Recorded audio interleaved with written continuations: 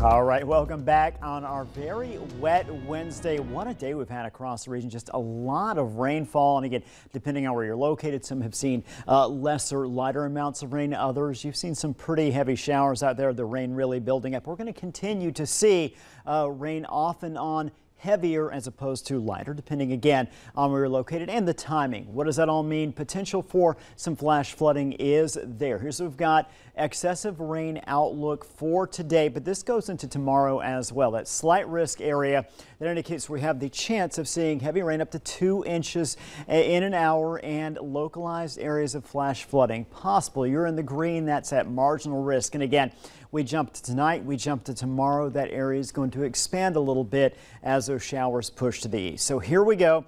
Again, low pressure slowly moving through the region, bringing all that rain. Now, right now, where that low is located is we're kind of ahead of the low. What's going to happen, and we'll see here in just a second, eventually we'll jump behind. We're going to see some wraparound rainfall. So once this area moves through, we're certainly not done. In fact, we have a long way to go.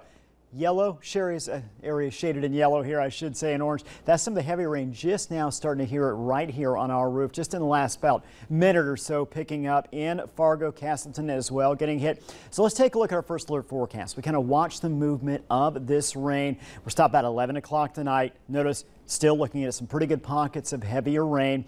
We jump into about 2 o'clock in the morning. Same scenario. So that rain just building, just gathering. That's why we have that opportunity for flash flooding. Gets a little bit lighter, shifts more toward the north, northwest Minnesota, northeast North Dakota here. But again, we jump into the afternoon hours tomorrow, into the evening. See what happens now. Now we are on the western side of that low. That rain wraps around. That goes through Thursday night into Friday. Eventually, the system will wind down.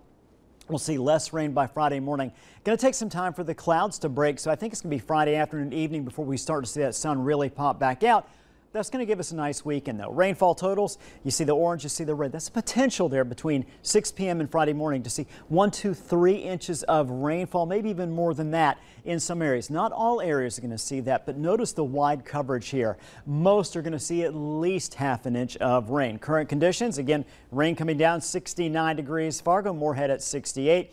Grand Forks, you've got rain as well, 71 degrees, wind gust up to 24 miles per hour in Grand Forks. Temperatures upper 60s to mid 70s. We typically don't see a lot of movement in temperature when we've got the low cloud cover, the rainfall. You see lows only dropping a few degrees. Then our highs tomorrow only warming back up a few degrees. Much cooler than normal, mid 60s, low 70s. 11-day planner again on Friday. Kind of a day where we are going to see sun, but again, I think it's going to take some time. So we're going to start cloudy, a few light showers. By late afternoon, evening, that sun really comes back out. Leaves us with a nice weekend. 82 Saturday, 84 Sunday and Monday. I think all 3 of those days dry. Tuesday, Wednesday, Thursday, we'll start to see chances for showers next week. Right now, nothing like this system we're going through, just some of the scattered showers. Temperatures will be nice. We're looking at upper 70s, low 80s as we head toward Tuesday and beyond. The rain sticking around a little while, but this is the coolest day, the wettest day we're probably going to see for that forecast. Today, and that'll leak over into tomorrow as well, yeah. Thanks, Russ.